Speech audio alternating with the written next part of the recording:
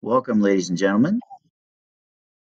This is Life Science with Mr. Hescox. We are going to start the beginning principles of life science.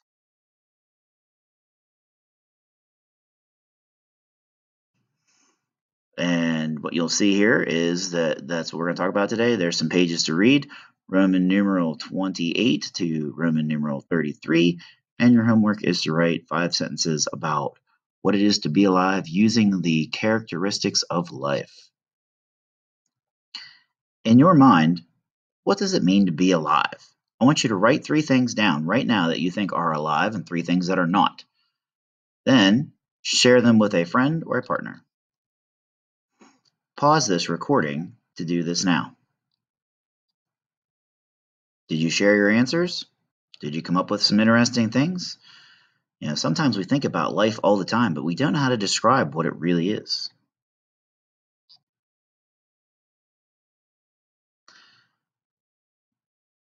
All living things are called organisms. They share common characteristics. The first characteristic of living things is that they have organization. They're organized. The basic level of organization is the cell. The cell is the smallest level. It is one individual tiny little compartment that can perform all activities of life. In this picture, you can see plant cells that are stacked on top of each other. Inside the cell, you'll see things like the chloroplast. This is what allows it to capture energy, the nucleus, the cell wall, and some other various organelles that we'll talk about this year. Living things must grow and develop. Probably many of you had to buy new school shoes this year because your ones from last year don't fit. The video showing here shows a tiny bean seed growing and developing. It will change over the course of its lifetime from beginning to end. Reproduction means that organisms or species of organisms must be able to make new organisms like themselves. It is very important that organisms are able to reproduce faster than they're dying, or their populations can become endangered. Response. This is often called response to stimuli. A stimulus is a signal that causes a response. If I turn the light out on you, your eyes will change. If I shine a flashlight in your eyes, you might be blinded and you'll cover your eyes.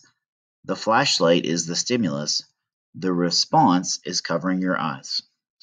If you're in the environment or in the wilderness, you could have a squirrel is hungry, therefore it eats a nut.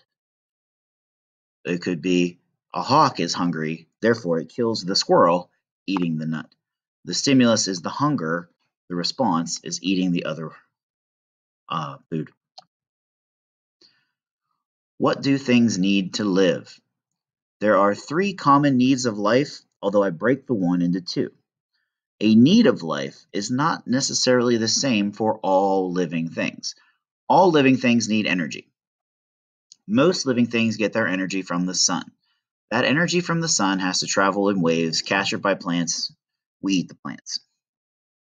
There are some organisms that live on the bottom of the ocean called chemosynthetic bacteria that actually get energy from sulfur and volcanoes. All organisms need water. Water is a molecule that life cannot happen without. Without water, there is no place for the reactions of life to occur. We call that a living metabolism. Nutrients. Each type of organism has a different list of nutrients that they need. We as humans need proteins and carbohydrates, while some organisms can make their proteins and carbohydrates. Finally, all living things need a living space. A living space is often called your habitat or environment.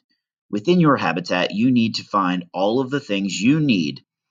Within your habitat, you need to find all of the needs of life: food, water, mates, living space, to cover all of those things.